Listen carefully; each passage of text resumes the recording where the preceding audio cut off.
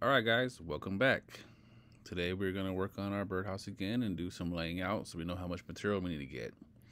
Go ahead and click on your internet browser, pull up your favorites, go to SketchUp,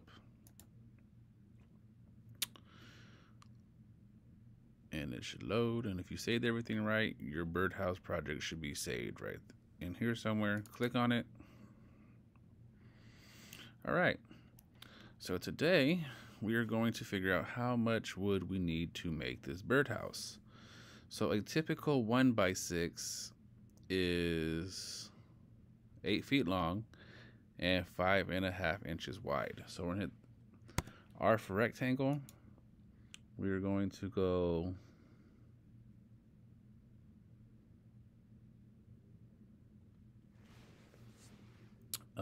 see 8 feet, 8 apostrophe, comma, 5 spacebar 1/2. Enter. All right. I zoomed out. This should be how long a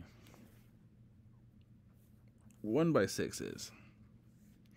So now I'm gonna make this a component. I'm gonna highlight everything. You might have to orbit around your shape a little bit so you can get everything highlighted. Hit G on the keyboard. I'm just gonna put board, B-O-A-R-D. Okay, I'm gonna leave it just like that. Now, what I'm gonna do is zoom into the birdhouse. So there, highlight everything. So click somewhere to the left-hand side of your shape. Make sure you hold the button down and drag it to the right, and cover the whole birdhouse with your rectangle or square, whatever your shape you made right here. Everything should turn blue. You're gonna hit M on your keyboard, and you're going to hit the copy tool. Whatever it says, oops, I moved it. I don't want to move it. So whatever it says down here to make a copy, the toggle copy, that's what button you're gonna hit. Hold that button down, click. I didn't want to rotate. M, click. You're holding your button and clicking and dragging it off to the right hand side. Okay, hit spacebar, come out of that. Now, we're gonna take the birdhouse apart and put onto this board right here. So hit the M tool. We're gonna move this over here, zoom in a little bit, go to one of the crosses, make it flat, turn it green. Okay, orbit until you can see the back edge of the board and take it down to, zoom in, take it to the edge of your board. Okay, zoom out, get the next piece.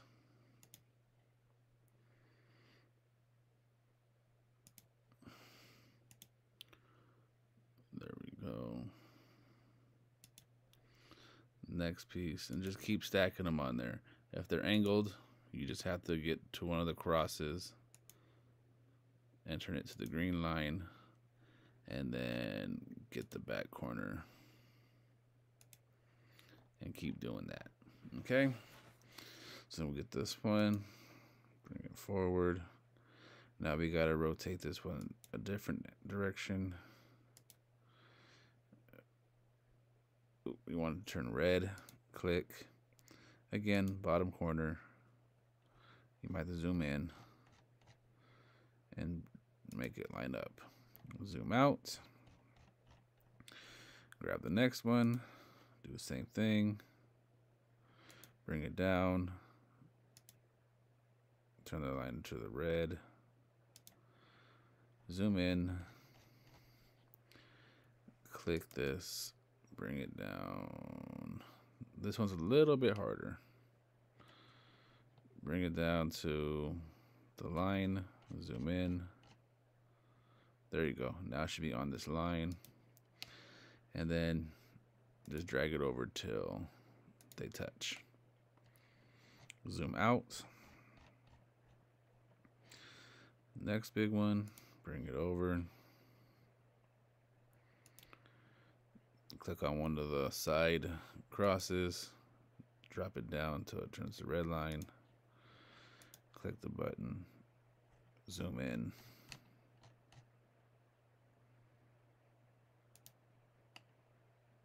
Okay. Till they touch. You can get them closer if you want. Get them as close as possible. Then 2 more. Bring this one. Oh, don't want to rotate it.